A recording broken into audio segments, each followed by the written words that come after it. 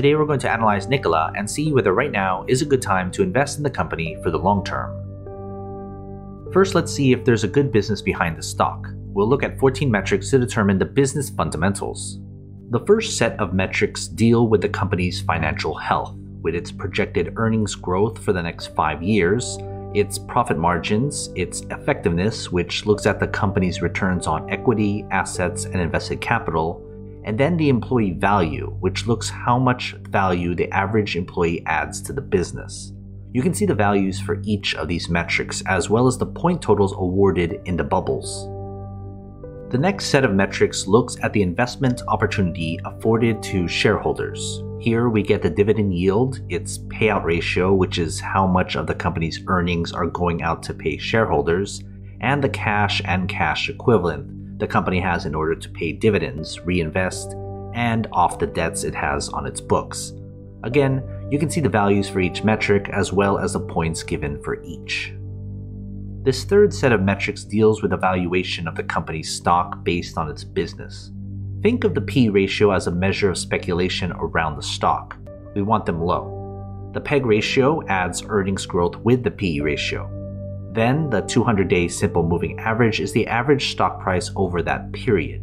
We want that low because it means we have a cheaper stock price. And then, short float is basically how bearish other investors think of the stock. For these 4 metrics, we want the values to be as low as possible. That will give us a higher point total within the bubbles. And the fourth set of metrics look into other relevant data. First is the stock's performance over a set period of time. Usually it's 10 years, but if the stock doesn't go that far back, we go with the earliest data up to 10 years. The quick ratio is basically how easy it is for the business to pay off its short-term obligations. We want that high so that it's easy to get rid of those debts. And then Wall Street is the average consensus rating Wall Street analysts give the stock, from a strong buy of 1 to a strong sell of 5. Again, the better values get a higher point total.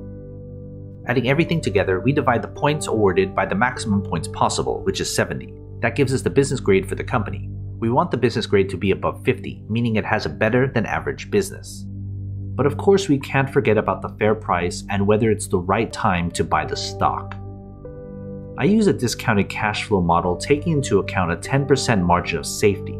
That translates into the company's fair price and how many percentage points above or below its current price the stock is. When we compare those numbers with the table below, we can see where the company's stock lies in its intrinsic value spectrum right now.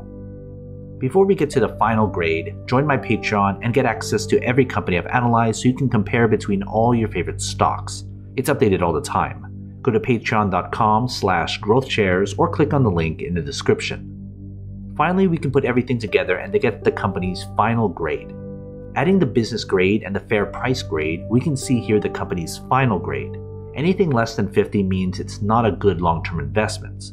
A final grade above 50 means it would make a good long-term investment if you bought the stock right now. So what are your thoughts? Are you going to invest? If you do, invest wisely, and as always, take care of your money.